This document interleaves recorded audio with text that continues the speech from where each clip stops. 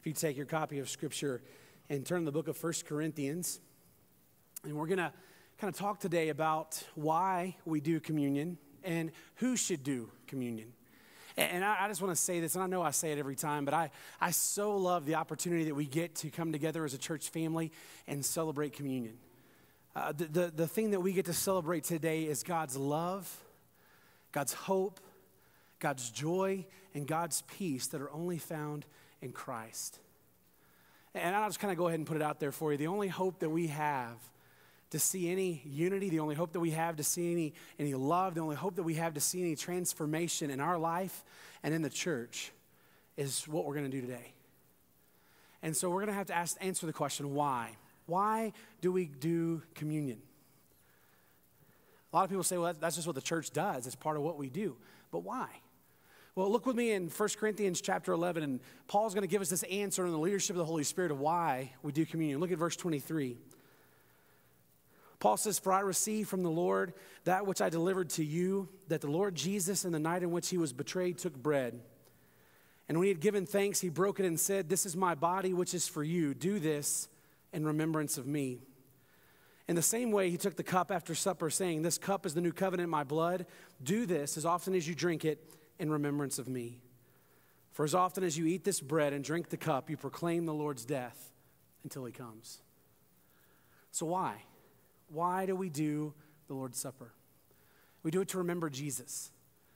We do it to remember who he is. We do it to remember what he's done. And we do to remember that it is the only hope that we have. I love this, and I always like to say this, the table's been set. This is the beauty of communion. The table has been set. Everything has been provided. This is not a potluck. We don't add anything to it. We need to remember that. We need to stop and focus on just a second that God has provided everything that we need to be saved. And if you're here today and you've never received Jesus as your Lord and Savior, let me just encourage you. God has provided everything that you need to be right with him. The body of Christ, it's a symbol. It's a symbol of the sinless and perfect life that Jesus led while he was on this earth, not because he needed to be perfect, but because we're not perfect. And so Jesus lived a perfect life. He did everything that God wanted him to do, not for himself, but for me and for you. And Christ offered that perfection on the cross. And then we have the juice, which represents the blood of Jesus. And we have these songs that talk about the blood of Jesus. And my favorite is this: what can wash away our sins? Nothing but the blood of Jesus. What can make us whole again? Nothing but the blood of Jesus. If you've never received that today, this is what we are to remember. The only hope we have is the body and blood of Jesus. We need to remember that we all come to Jesus in the same way. This is one of the things that I love about communion. When we all take this in just a few minutes, it is a reminder that we are all sinners who are saved by grace. There is no one better than anyone else. How do we become part of God's family? It's all the same way. We all got on our face before God at some point in time and said, "I'm a sinner. God, I need you to save me." I did. Every other person in here did. Maybe you've never done that, but you can do that in just a few moments. We need to remember that. We also need to remember every time that we take the Lord's Supper, it's a promise. And you know what that promise is? That he's coming again. He left us this promise that every time that we gather together and we take the body and the blood, it's a representation, it's a symbol of it. But every time we take it, we are to remember that Jesus is not dead, he's alive. And he's coming again. That's the why. We do this to remind us that we need Jesus. We do this to remind us that there's no hope other than what's found in Christ. We do this to remind us that we are all sinners saved by grace. So the second question is who? Who can take communion? Growing up, I really didn't understand communion, and I've told you this before. I thought that to take communion, you had to be perfect. To take communion that, everything in your life had to be going really, really well, because otherwise you should not take it, because it's a scary thing if your life isn't right and you take communion. And so there was a lot of times when I would just say no, and I would let the plate pass me by because my life didn't line up with what I thought the standard was. So who can take communion? Well, let's look back in the scripture, verse 27 and 28. Whoever eats the bread or drinks the cup of the Lord in an unworthy manner shall be guilty of the body and the blood of the Lord. But a man must examine himself, and in so doing he is to eat of the bread and drink of the cup. Kind of seems like that's a contradiction, doesn't it? Don't eat it if you're unworthy, but then you need to look at yourself and eat it. Well, what does that mean? Here's what it means. The who that can take communion is anybody who wants Jesus to change their life. Please hear this today. Please hear this today. Communion's not about you getting your life right and then coming forward. Communion is remembering that none of us have our life right, and this is the answer.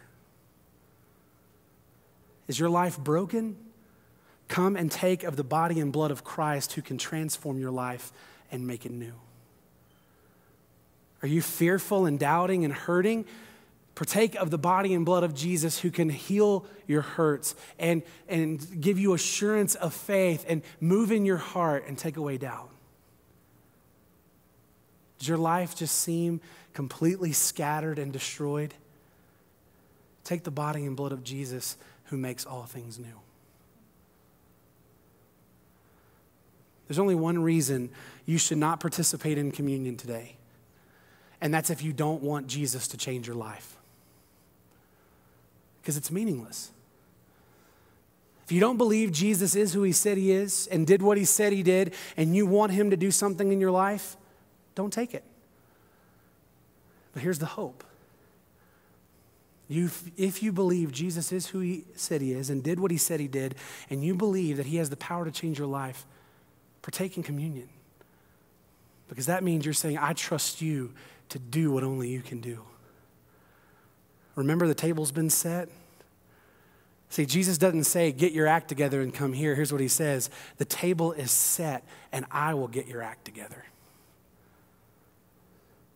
Everything you're looking for is found in relationship to Jesus. Here's the question. What are you going to do about it? See, this isn't a ritual. This isn't a tradition. This isn't just something that we do.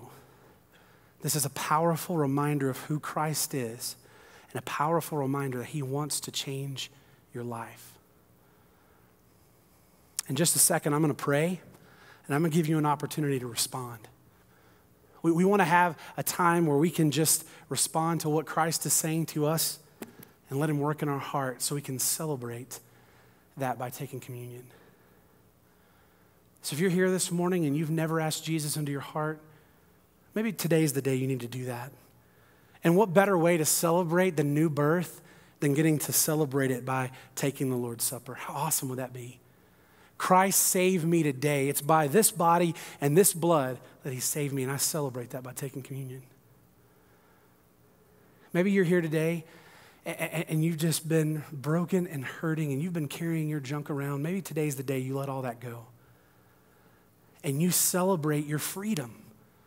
You celebrate your hope. You celebrate your peace by taking the body and blood of Jesus and say, this is the only place that that's found. And I celebrate that. Jesus is here. He's calling. It's time for you to say yes. I'm going to pray. The instrumentalists are going to come, and we're going to have a time where you can respond. So many Sundays, I feel like we're in such a hurry to get everything done to get out of here. We have places to go. We have things to do. And if I get up and go down front, everybody's going to look at me and they're going to think, hey, hurry it up. We got to go home. But we've got time today. You have time today. Don't miss out on this opportunity to celebrate what communion is all about. That Christ has given you everything that you need to be right with him. It's just your time to say yes. Let's pray. Father, we come before you and we thank you for this gift, the wonderful, gracious, loving, and powerful gift of your Son. And I pray for myself and I pray for my brothers and sisters that are here today, that today would be the day that we would hear you loudly and clearly speaking to our heart.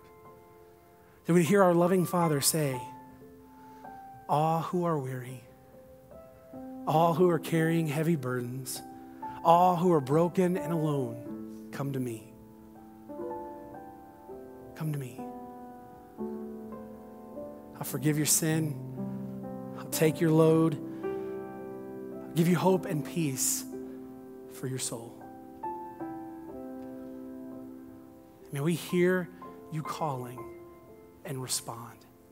That we would say yes and experience the joy of celebrating an intimate personal relationship with you in communion.